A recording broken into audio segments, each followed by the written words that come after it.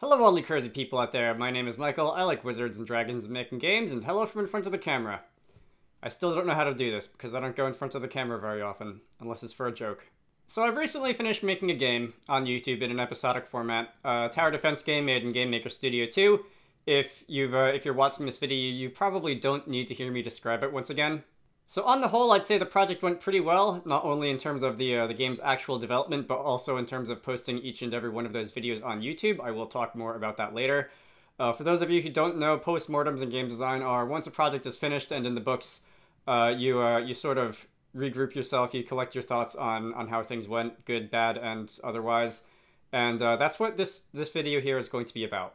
So I'm not just going to be ad-libbing this whole video. I did go write down some notes, both during the actual project itself and also afterwards on how I think things went. So that this can hopefully be a little bit on the organized side.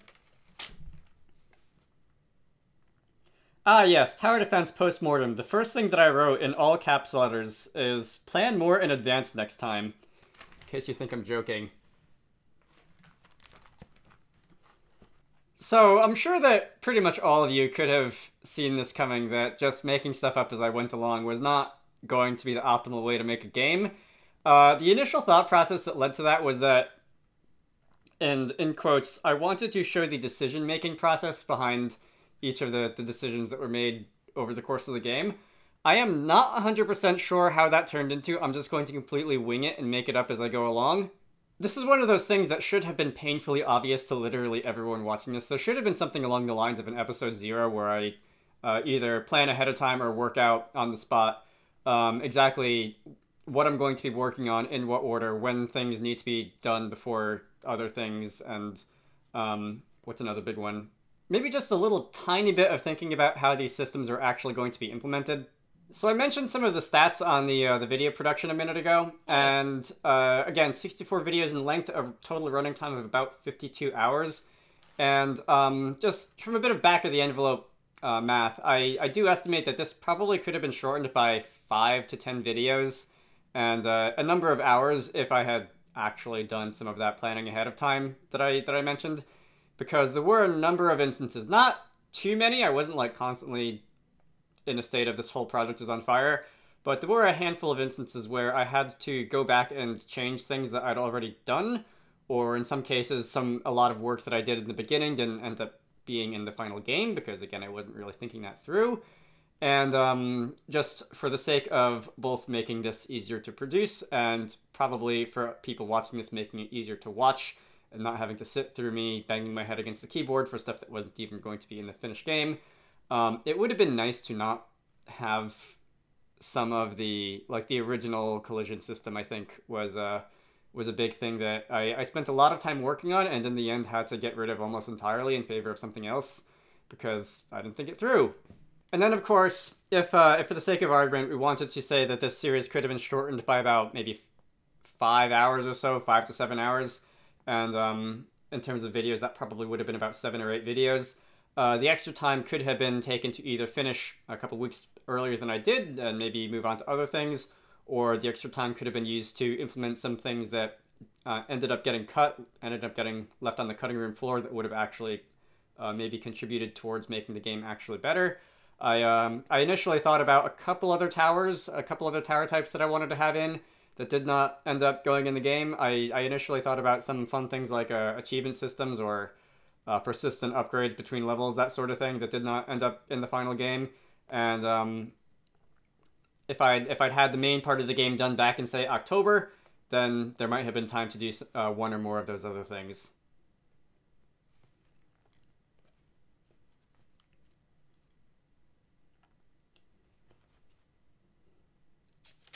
Okay, I have like 5 or 6 pages of notes here.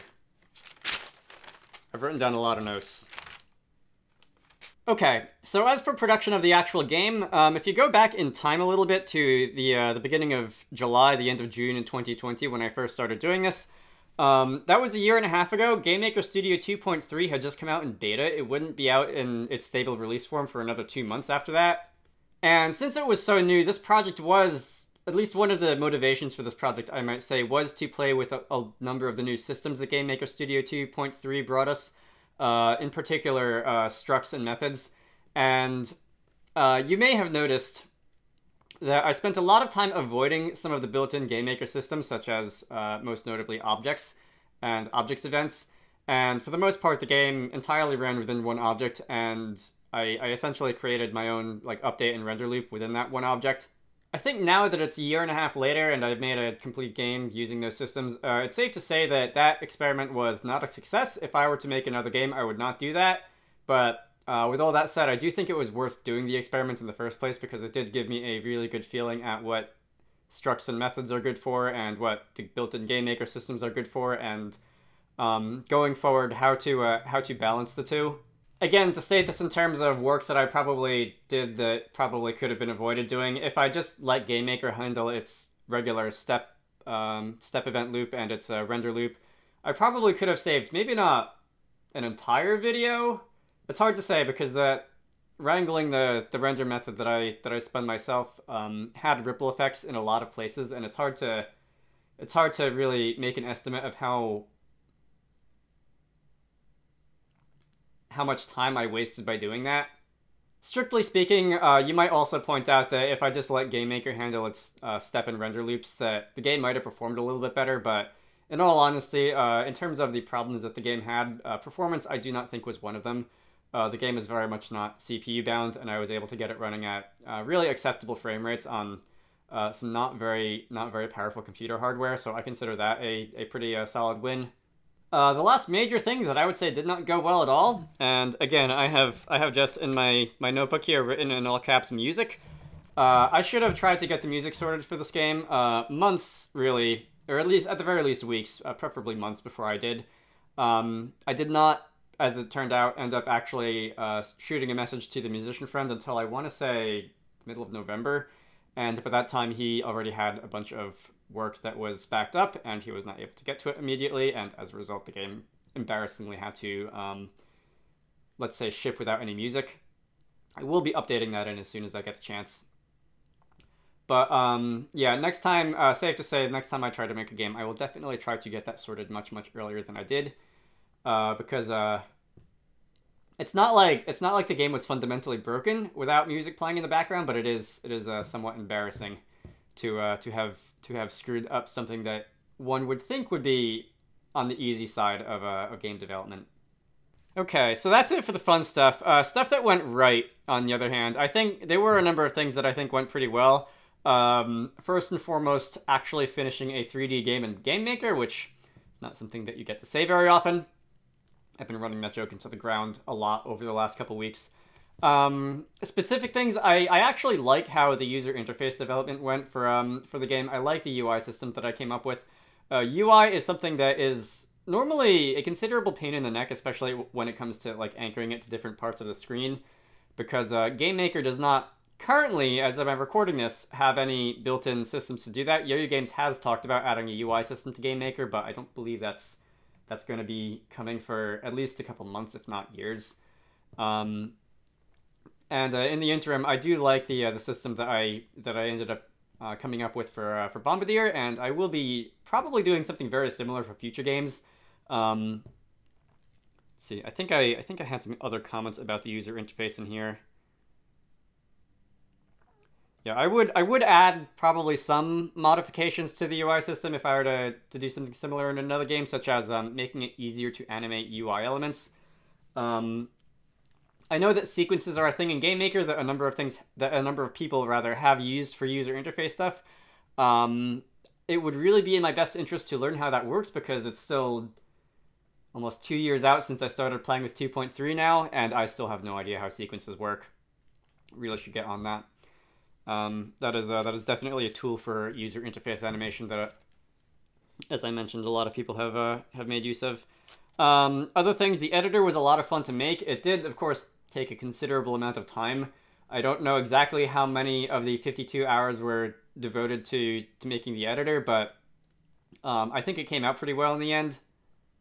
And I had fun doing it, and it definitely allowed me to do some things that the built-in GameMaker room editor would probably have made very, very difficult. Particularly the terrain tool. I had fun making the terrain tool, and especially that was, I want to say that was banged out in like 20 minutes. Definitely happy that I was able to write a terrain tool in 20 minutes. Again, it's definitely, that was like my 5th time writing a terrain editor, but still. Alright, some other notes. I want to put less emphasis on the temporary stuff. I did end up spending a lot more time than I really wanted to on programmer arty things, be that like designing the foes or the towers, programmer art, or like programmer art visual effects, like when you selected a tower and it glowed red or green or blue or whatever the color was. I would definitely have rather just spend a lot less time writing that glowing shader code, knowing that I would be replacing the like selection indication with something else later on. That was also another considerable waste of time that could have been cut out.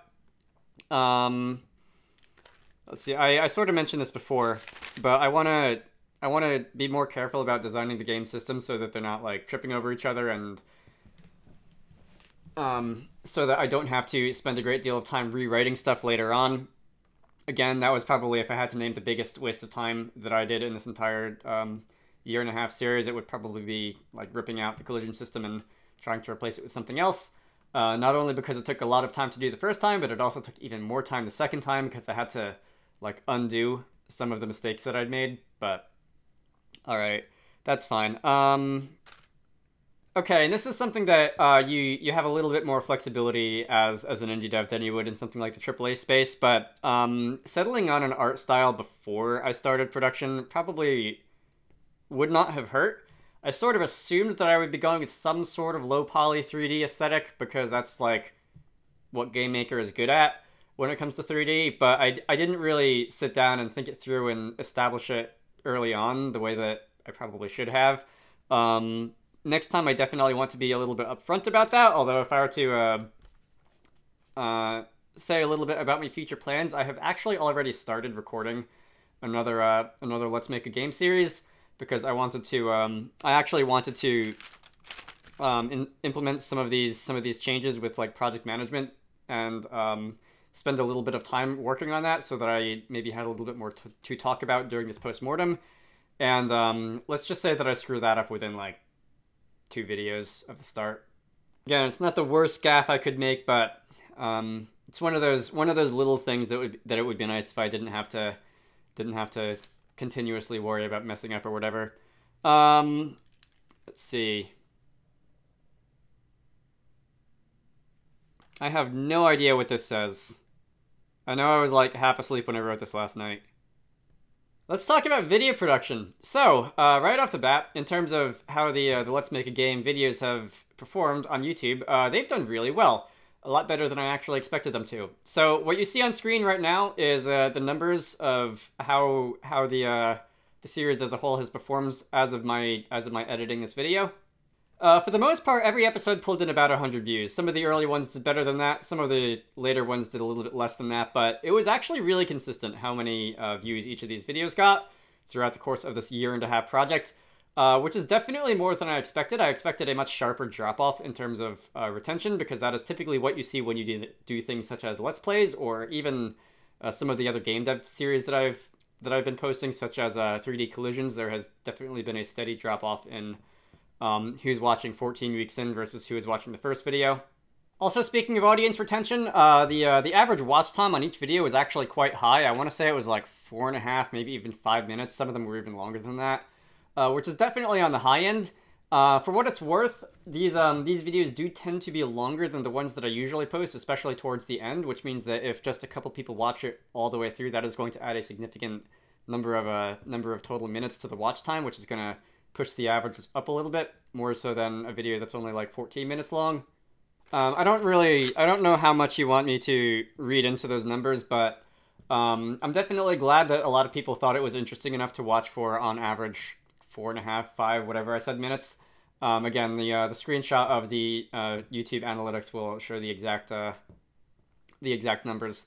Some of you may remember a long time ago, back in, I want to say like the 2017, maybe 2018 days, I actually did or I should say attempted to do another Let's Make a Game tower defense, which was in 2D, and it didn't last very long. I got distracted and sidetracked and bored and whatever after probably, I want to say, 10 videos.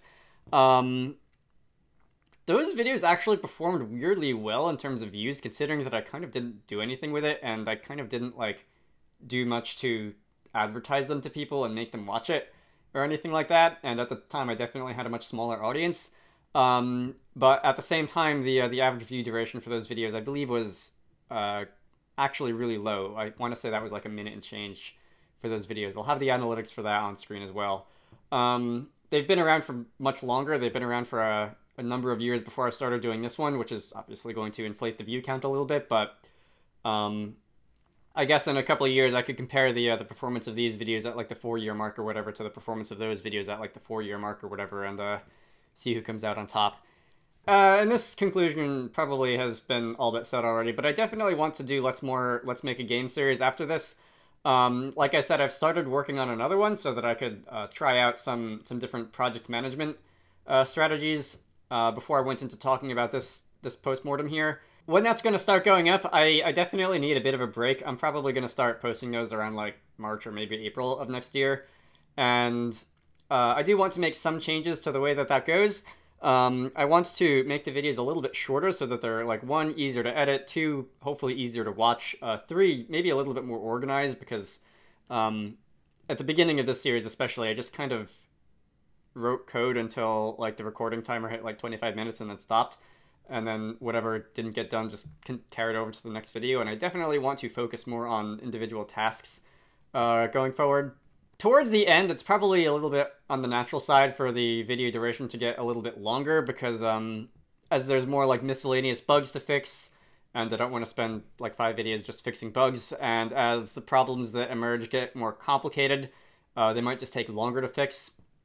You did see that a little bit in this Bombardier. Towards the end, the videos tended to be like an hour plus. Whereas at the beginning, they were more in the 20-minute, 30-minute range. But I do want to try to keep things under 30 minutes, ideally under like 25 minutes in the future if I can. Lastly... Oh, yeah, this is a minor thing. There's a part of me that wants to use something besides these like generic thumbnail templates for the video thumbnails, because I do think that having something a little bit more concrete in the thumbnail instead of just like week 47 or whatever will entice more people to click on them. But on the other hand, especially at the beginning when there's like a higher rate of onboarding people onto watching the series, there's not a lot to look at in the game. There's a lot of programmer art, there's a lot of code, and there's like not much else. So I don't know, I might not do that. I might just do the like template thumbnails like week 1, week 2, week 3, so on and so forth. Towards the end I might try and be a little bit more creative, but we'll see. Anyway, that's all the notes that I've collected on my thoughts for making this series. I do want to do this again. I think I said that like 3 times now. Other Let's Make a Game stuff that's coming, I'm of course still working on 3D collisions in GameMaker, as well as a couple other weird arcane, often 3D things in GameMaker, and I'm still doing a bunch of Let's Plays on the side because there is a... Oh my god, why does Bravely Default 2 have to be so long? I can't believe I'm actually saying this, but I think Bravely Default 2 might actually be too long. I'm like 80 hours into the recording, and I don't think I'm anywhere close to the end. So that's it. My name is Michael. I like wizards and dragons and making games. I hope you all found this extremely interesting. If you want to see the series from the beginning, I will have a link to the playlist in the video description. I will have a link to the itch.io page where you can play the finished product in the video description. I hope you all found this extremely interesting, and I will see you all later. Special thanks to Zenjamin, Edward Holt, Posho, Emily Koyo, Tusk, Sindra Larson, Gunnar Clovis, Squarecrow, and Azarel Studios for supporting these videos. If you want to see your name in the credits or hear yourself shouted out at the end, head on over to the Patreon page down in the video description to join the fun.